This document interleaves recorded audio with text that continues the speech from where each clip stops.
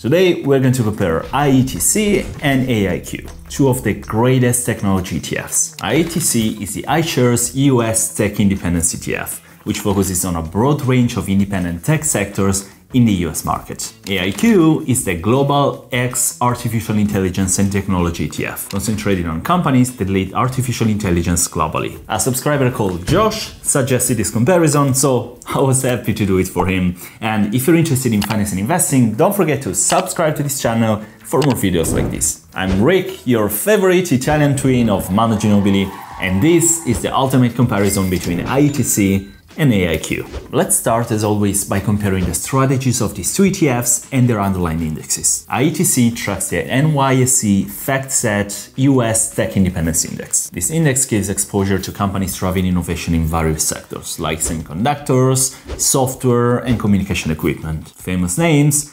Broadcom, Amazon, Microsoft, Nvidia, Salesforce, Apple, and so on. On the other hand, AIQ follows the Index X Artificial Intelligence and Big Data Index. As the name says, it focuses on companies that potentially stand to benefit from the development of artificial intelligence in their products or services. The interesting thing is that it does it with global exposure, so not only focusing on US companies. You're going to find holdings like Alibaba, IBM, ServiceNow, Oracle, Tencent Holdings, and Meta. The focus on AI here gives it a more specialized strategy compared to IETC's broader tech approach. Since IETC offers more diversification across US tech sectors, while AIQ takes a deeper dive into only the AI space, I'm gonna give here 8 points to IETC and 7 points to AIQ. Next up, we have the expense ratio. IETC comes with an expense ratio of 0.18%. which might sound high when compared to common ETFs like the S&P 500 ETFs, but AIQ has an even higher expense ratio with 0.68%. Clearly, IETC is more affordable for long-term investors, but keep in mind that specialized ETFs like AIQ often have higher fees due to their focused nature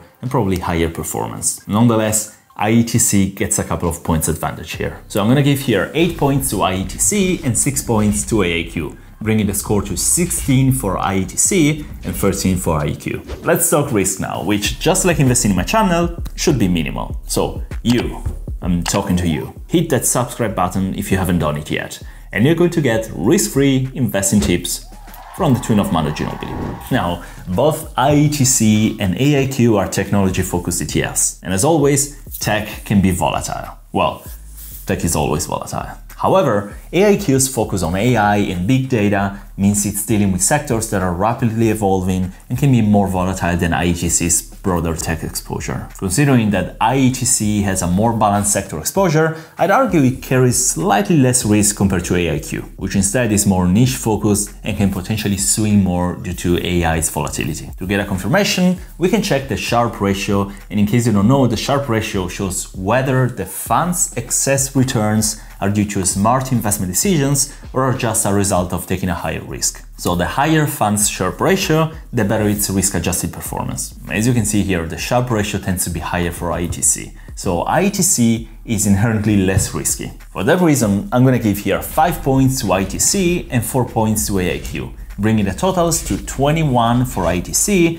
and 17 for AIQ. The fourth point is diversification. IETC holds 124 stocks, and it's quite diversified because it covers the entire spectrum of US technology sectors. AIQ instead, with only 84 holdings, has a much narrower focus, and it concentrates specifically on AI and data-driven companies. If we check the overlap with ETFresearchcenter.com, you see that the overlap between these two ETFs is not excessive, with 24% of IETC's 124 holdings also in AIQ, and 34.5% of AIQ's 84 holdings also in IETC. AIQ's holdings fall mostly within one specialized area, while IETC offers more extensive tech sector exposure. Nevertheless, what I like about AIQ is that it offers global exposure, so for this reason, I don't want to punch it too much here. So I'm going to give 7 points to both ETFs, putting the score at 28 for IETC and 24 for AIQ. Next, let's discuss holdings. Both ETFs feature some big names in tech,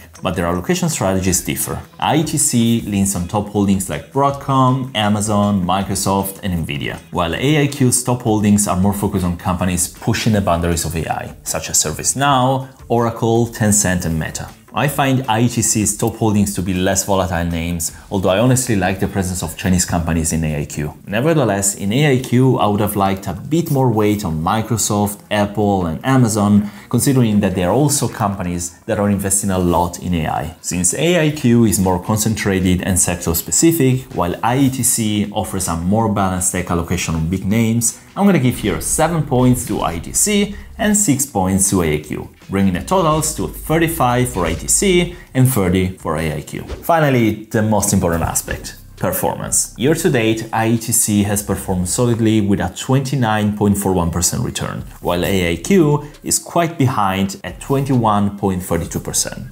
Just for reference, if we add the S&P 500 to the comparison, we see that even the S&P 500 year to date performed better than AIQ. Over the last 5 years, same thing. IETC outperformed with a 182.27% total return, which translates to an average of 23% per year. AIQ instead returned 138% in 5 years, which translates to around 19% per year. I know the difference between 23 and 19% might seem small, but it's huge, believe me. Now, if we also consider the S&P 500, the most famous index in the world returned 110.5%.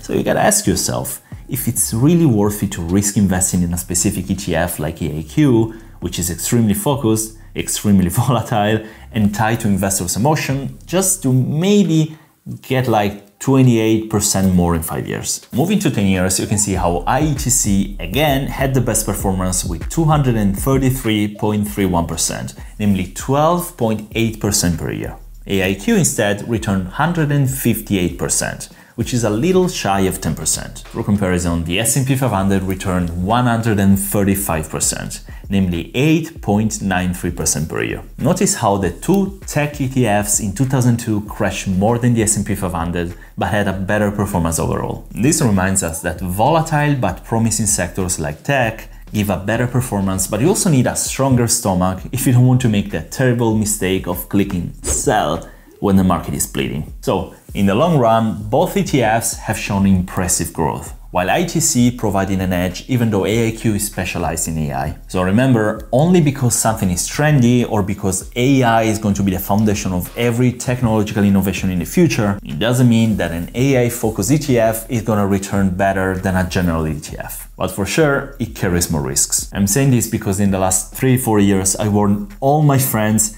to not put all their money in AI ETFs, but instead they had to play it more conservatively. And now, they all tell me that I was right. Anyway, considering all of this, I'm giving 8 points to IETC and 6 points to AIQ, making IETC the absolute undisputed winner with 43 points versus 36 for AIQ. So should you invest in tech or particularly in AI? Obviously, if you strongly believe that artificial intelligence will be the thing and that all this growth is not already priced in the current market valuation of AI companies, then you can invest in AIQ. I personally believe in AI, but due to my investing philosophy, I never invest in topic-specific ETFs because I know that they always have inflated prices because of trends, and I don't like gambling. I'm more of an investor that says, I want a portfolio that has an overweight on general tech because I believe in the growth power of technology. But I understand my limits and also probability. So I'd rather invest in more diversified ETFs so that I can sleep well at night